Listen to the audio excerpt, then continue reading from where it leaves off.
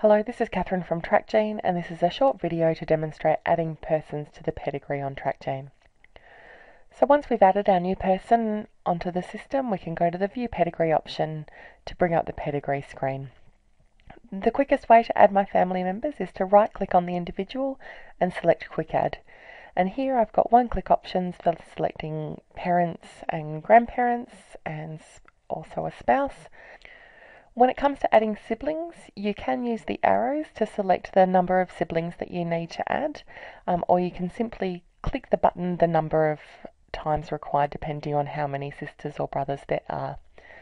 If the brothers and sisters are interspersed in ages, you're better off clicking them in order of the ages that they're added, and so then they add in the correct order on the pedigree and you don't have to try and move them once they are already there. And that's the same for sons and daughters.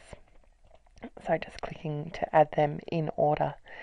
If you do need to add multiple spouses to the pedigree, if you try and click spouse again on Quick Add, it will let you know that there's only one spouse can be added there.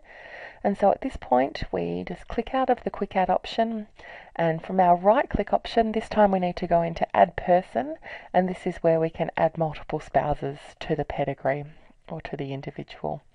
And so by adding 3 spouses, it will automatically add in a diagonal line, allowing offspring to be drawn for that particular spouse.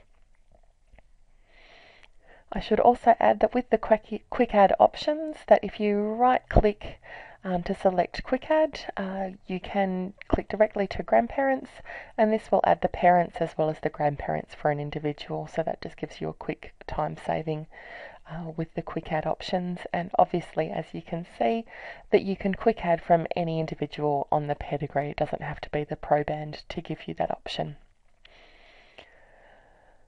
Just to show you as well as using the right-click Add Person options for multiple spouses, this is where you can also add specific types of relationships for brothers and sisters. So if you need to add twins or multiple births, this is where you can add those options. So we can add a dizygotic twin, or I can add a monozygotic sister for this individual as well. So my appropriate lines appear on the pedigree. Additionally, this is if you're adding offspring. If I've got adopted offspring, I can add those at this point as well.